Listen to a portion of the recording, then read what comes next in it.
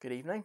Welcome to evening prayer. This is our chance to pause, to take a breath, to remind ourselves that God is present with us, and to gather up all the worries and concerns, thoughts, joys, sorrows, and offer them to God in prayer.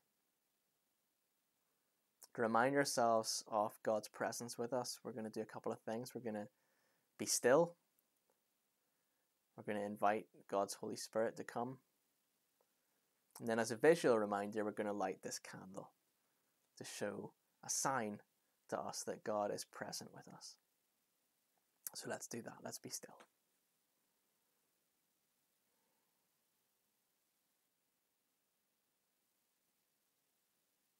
Holy Spirit, come. Make us aware of your presence with us.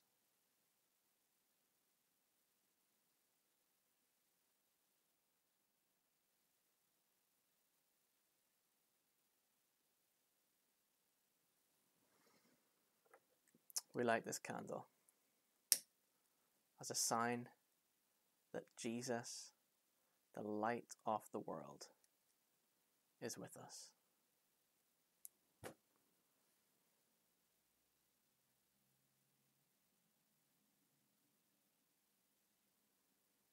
Lord, as we enter into this time set aside to be with you,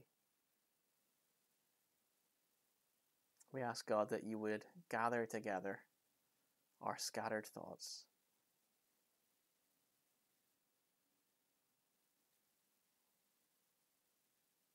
Restore to us your perspective. Fill us again with your life.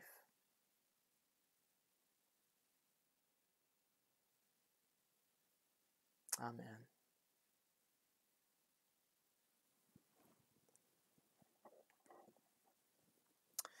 Tonight we're going to be reading Psalm 38, so if you haven't done so already, get a copy of the Psalms or open up your Bible app at Psalm 38. I'll be in the NIV tonight. And this is a really helpful progression from where we've been, because they've been, appropriately for now, they've been these amazing Psalms about justice, about shining a light on wickedness, calling out for God to act on behalf of the oppressed. But as it's shining a light on wickedness, there's always been that little note, even just a very, very couple of words nod towards the wickedness of the writer's own heart. And that's really important. It's really important in this really significant cultural moment that we're living through, that as we identify real wickedness, individual wickedness, systemic evil and oppression, as we're shining a light on all that stuff, as we should, that we're also shining a light into our own hearts to see where the problems are there, the things that God wants to work on, and the things that we need to confess. And so this psalm is all about that. There's nothing here of David crying out to God about how righteous he is compared to those other wicked ones over there. David is completely honest here about his own brokenness, about his own mistakes. He's suffering, seems to be suffering physically. Either that's poetry, or maybe he's actually going through a period of illness. But he talks about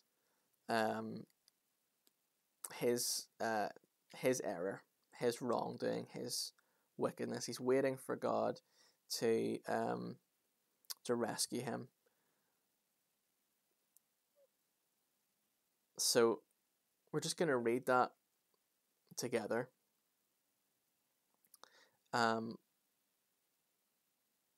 we're going to ask that God be close to us as we do this. That we would use these words that David wrote to express his heart, to express something of what's going on in our own hearts, to cry to God to help in difficult circumstances.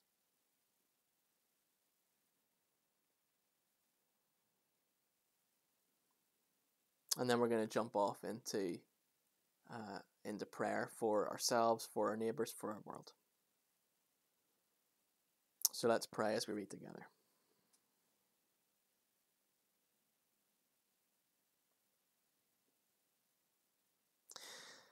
Lord, do not rebuke me in your anger, or discipline me in your wrath. Your arrows have pierced me, and your hand has come down on me. Because of your wrath, there's no health in my body, there's no soundness in my bones, because of my sin. My guilt has overwhelmed me, like a burden too heavy to bear. My wounds fester and are loathsome because of my sinful folly. I'm bowed down and brought very low. All day long I go about mourning. My back is filled with searing pain. There's no health in my body. I am feeble and utterly crushed. I groan in anguish of heart. All my longings lie open before you, God. My sighing is not hidden from you. My heart pounds, my strength fails me. Even the light's gone from my eyes. My friends and companions avoid me because of my wounds. My neighbours stay far away. Those who want to kill me set their traps. Those who would harm me talk of my ruin. All day long they scheme and lie. I'm like the deaf who cannot hear, like the mute who cannot speak. I've become like one who does not hear, whose mouth can offer no reply. Lord, I wait for you. You will answer, Lord my God. For I said, do not let them gloat or exalt themselves over me when my feet slip. For I am about to fall, and my pain is ever with me. I confess my iniquity. I am troubled by my sin.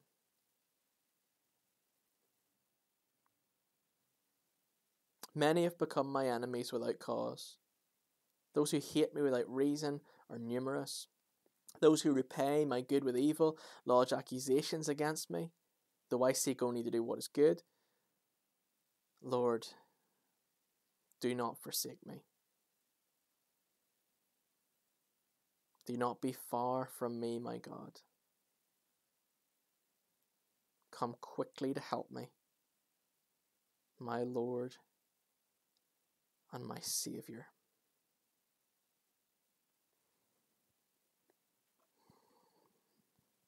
So, Lord, we just want to give you thanks for these words, which give voice to a deep cry of the human heart. Lord, we thank you that you are merciful, that you're a forgiving God. But Lord, when we live with unforgiveness, when we live with unconfessed sin, when we live not acknowledging our own brokenness and rebelliousness and our need of you, God, we find ourselves in this place of real suffering. So we pray for ourselves, for our own hearts, and for those who we know, that we would all turn to you and be saved. Lord, if there's anything in the depths of us that we've tried to hide from you, tried to hide from ourselves, tried to hide from others, we just need to confess it. Lord, we bring it to you now.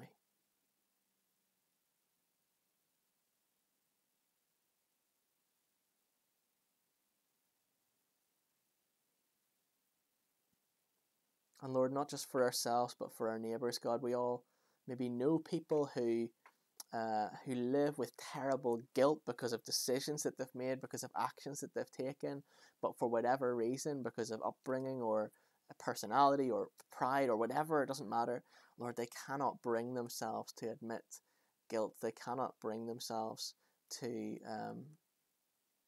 confession. And so, Lord, we just want to cry out for them, Lord, that they will come to that point where they know they can come before a good God, a good Father, and confess. And that they'll be met with forgiveness. They'll be met with a clean slate. They'll be met with a fresh start.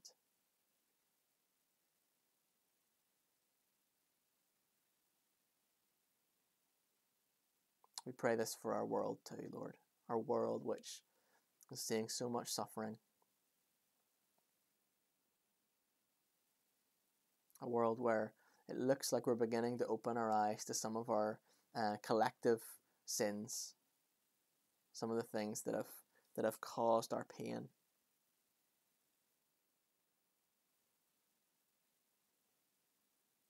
David says, there's no soundness in my bones because of my sin. Lord, we're starting to see some of the things that are consequences of our actions. So, Lord, collectively, we confess. We've not cared for your creation.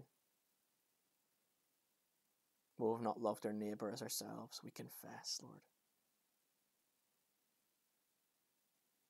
And so, God, we pray that you would come as our Saviour, rescue us from these circumstances, rescue us from this suffering.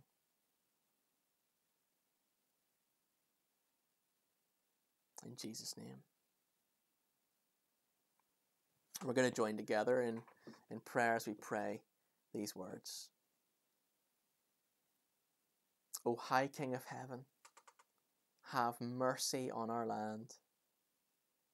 Revive your church and send your Holy Spirit for the sake of the lost, the least, and the broken. May your kingdom come to our nation in Jesus' mighty name. Amen.